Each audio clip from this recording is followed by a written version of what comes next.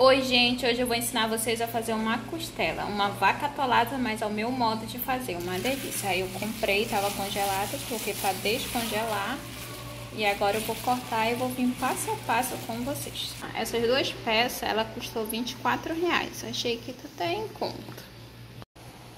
Aqui eu já tenho toda a minha costela cortada, gente, ó, deixei assim, cortei pedaços grandes. Não filmei cortando porque eu tô gravando, né? Então vai ficar ruim. E aqui são as peles que eu tirei, né? Que isso aqui eu não uso, que quando aprontar fica bem molezinho. São umas peles de nervinho. Eu quero aqui só a carne mesmo. Isso aqui é a gordurinha, né? Que é pra dar o gosto final, o sabor. Eu gosto de escaldar a minha carne, então eu vou colocando aqui pra me escaldar. Limões aqui mesmo, ó. Limão. Vou espremer um limão inteiro aqui dentro da panela.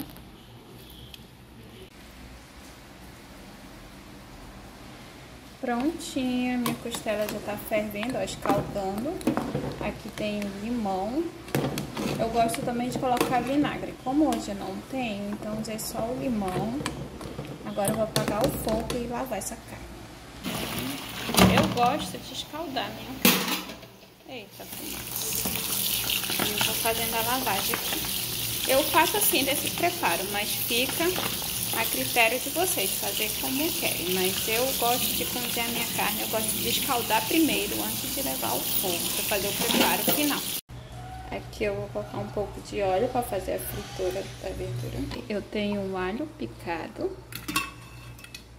e a minha cebola. Depois eu venho com mais ingredientes. E já liguei o fogo, né? Tá fritando meu alho, cebola, venho com coloral, jogando assim, acrescentar pimenta do reino agora. Pimenta do reino com cominho. Vou dar uma mexida e vou acrescentar a minha carne agora. Vou colocando aqui minha carne.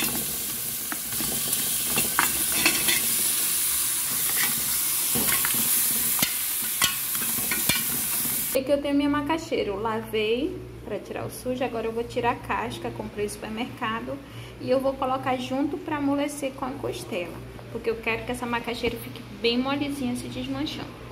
Prontinho, já cortei minha macaxeira. Aqui no Amazonas a gente chama de macaxeira, mas em outra região do Brasil eu já ouvi falar que chama de aipim. Pois é, aqui a gente chama macaxeira.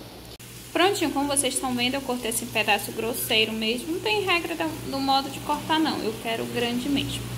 Aqui já tá a minha carne, né? Que eu tô deixando refogar. E eu vou acrescentando a minha macaxeira. E como vocês podem ver refogar, já até no fundinho tá pegando. E antes de colocar água, eu já venho acrescentando o meu sal. Essa quantia aqui.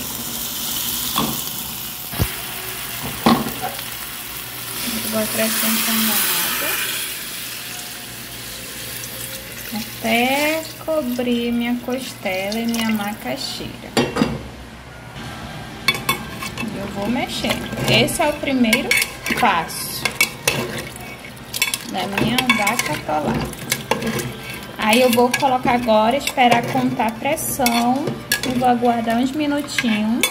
Eu vou apagar o fogo e vou vir acrescentando o resto do meu tempero, ok? Espero vocês. Aí, como vocês podem ver, agora vamos pro segundo tempero. E esse óleo aqui eu vou tirar com a concha. E como vocês podem ver, eu tirei com a concha todo o óleo e tirei um pouco do caldo. E agora eu tenho pimenta de cheiro e uma cebola inteira. E eu vou colocando aqui. Mexi, agora liguei o fogo, eu vou colocar mais 15 minutos na pressão. Eu já tirei a minha pressão e agora tá assim. Minha costela com macaxeira, vaca atolada.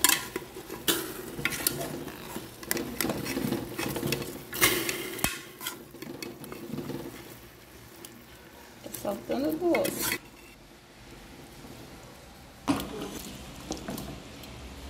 Ficou assim minha carne, ó. Minha vaca atolada.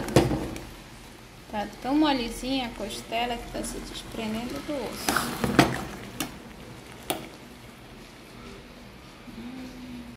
Enfim, gente, esse foi o meu prato que eu fiz de costela com macaxeira. Olha só a dificuldade que não tem. Nem de faca ela se desfia todinho.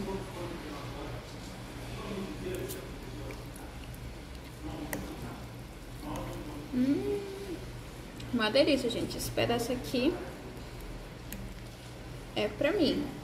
Faça o seu. De se inscrever no meu canal, curtir e deixar seu comentário aqui, tá ok? Compartilha. Tchau, tchau.